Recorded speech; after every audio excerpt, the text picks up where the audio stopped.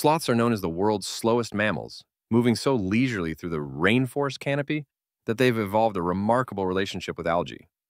Their incredibly slow movement, averaging just 40 yards per day, creates the perfect conditions for algae to flourish on their fur, turning their coat a greenish hue that provides excellent camouflage. This symbiotic relationship creates an entire ecosystem in their fur, hosting moths, beetles, and up to 20 species of moths and beetles that exist nowhere else on Earth. Sloths descend from their treetop homes just once a week to defecate, a dangerous journey that fertilizes the algae and completes this unique biological cycle. Despite their sluggish reputation, these evolutionary marvels can hold their breath underwater for up to 40 minutes and swim quite efficiently, algae and all.